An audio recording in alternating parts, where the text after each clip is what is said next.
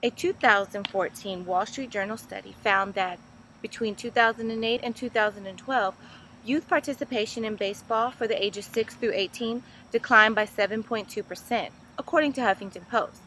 Youth participation in the African American community declined even more. Here in Baton Rouge, youth baseball is made possible because of organizations such as the YMCA, BREC, and Cypress Mound, to name a few. The Little Leaguers of the Cypress Mound SU White Sox, not only named after SU, but their head coach is a former player of SU. Coach Roosevelt Smith teaches his team some of the same things Coach Cador taught him. Yeah, I've carried a lot of what Coach has taught us. From my days there, we learned to most of all work with each other, to work hard. Also, you got to work on your own, to work on some things, fundamentals, make sure you do the little things properly, attention to detail.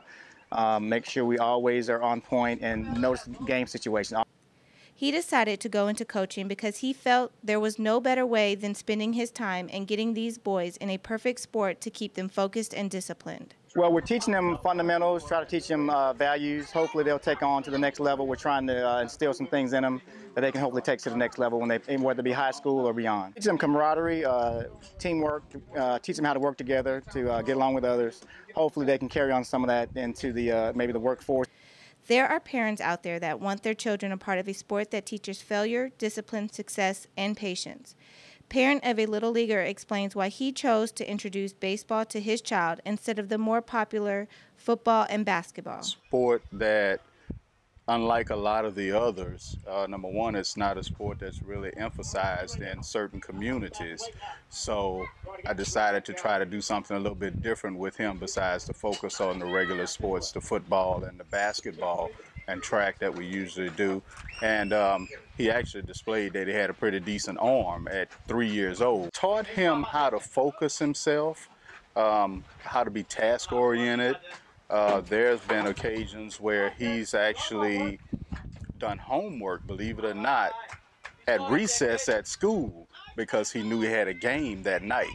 It teaches them to work with other kids. You're going to encounter situations as children and adults where you're going to always have to be able to compromise, where you're going to have to be able to think through situations, and baseball is a perfect sport for those types of things. It's clear that the players are learning from this sport and enjoying the game.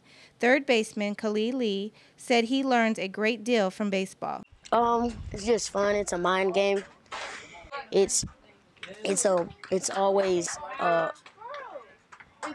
a motion game. You can't just stop and do something while even if it's a timeout, you can't just stop.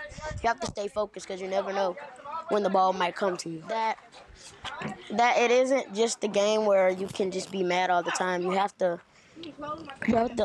lose your frustration, and I'm trying to do that now because I just messed up a little bit. But youth in baseball is important to the sport. The MLB are coming up with ways to get African American youth more interested in the sport.